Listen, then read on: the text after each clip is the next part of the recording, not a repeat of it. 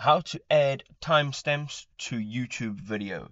Good day, ladies and gentlemen, and welcome to the channel. Today I'm going to show you quickly and easily how you can add your timestamps to your YouTube video. So first of all, you need to jump onto your YouTube dashboard in your YouTube studio, and this is what it's going to look like. So it's studio.youtube.com, and this is what you'll be seeing. So this is the dashboard, and on the left hand side you will go now and navigate down your toolbar and you will see content. Now once you tap on content, the page that you will see will show you all of the videos that you have uploaded. Some of them are published, some of them are still in draft. So I'm going to go ahead and select one of these videos, and you can go ahead and tap on the little pen or pencil icon that says details, and it will open up the ability to change all of the elements of your video. So this includes your title, which is very important, and then also,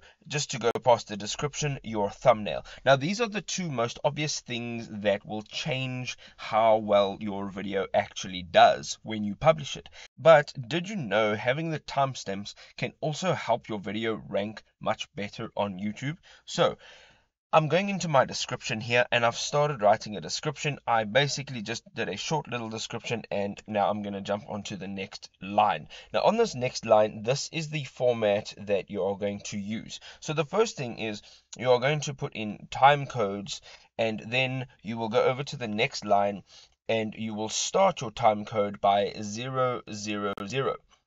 So it is important that you use this specific format, or it won't actually be recognized by YouTube as a timestamp. So, or a time code. So as you go down here, you can now enter in all the time codes that you need to enter in. So I've got here some sick tricks, and then I've got some grind tricks, and then I've got some lip tricks. Now this is a skateboarding video, so as you can see, these are skateboard related.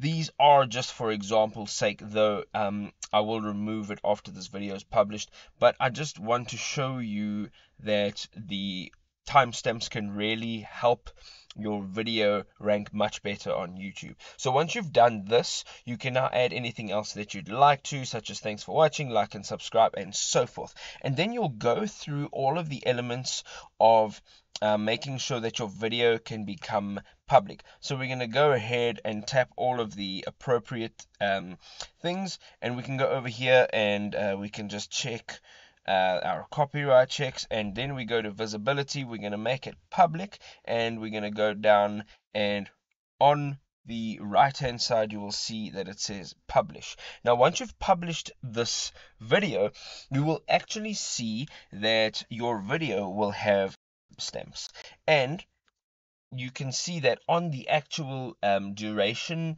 bar as the video is playing, as well as in the descriptions. So here it is over here, and we're going to go over and we're going to tap on this view on YouTube, and we're going to tap that. Now what's going to happen is it's going to open the video on YouTube, and you can see now that this time bar will be divided into its appropriate sections, as well as the timestamps itself in your description will be highlighted in blue. As you can see right over here, these are all highlighted in blue, and you can just tap any one of these and you'll go straight to that section of the video. Over here you can see that they are subdivided, and then once you have done all of that, you will now be able to rank much better using these time codes on your YouTube video. I hope you enjoyed this video. If you did, don't forget to like and subscribe to the channel, show your support. If you have any questions, don't forget you can leave it in the comment section down below, and we'll be happy to answer them. Thanks for watching. Check you in the next one. Bye bye.